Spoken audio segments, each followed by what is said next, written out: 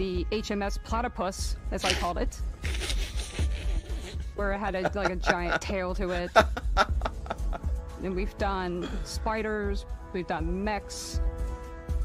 So it's really whatever your imagination is. And while you can build your home among the stars the way you want to, you're probably not the only person who will call your ship home. That's my favorite one, bro. It's funny because it doesn't move, right? So it's Ready just to this. lift off when you are, Captain. Engines ready. I definitely go like the more piracy routes.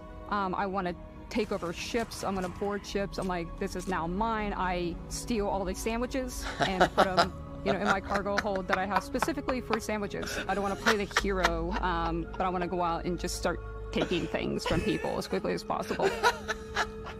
Some strangers might be looking for a little human connection in the darkness of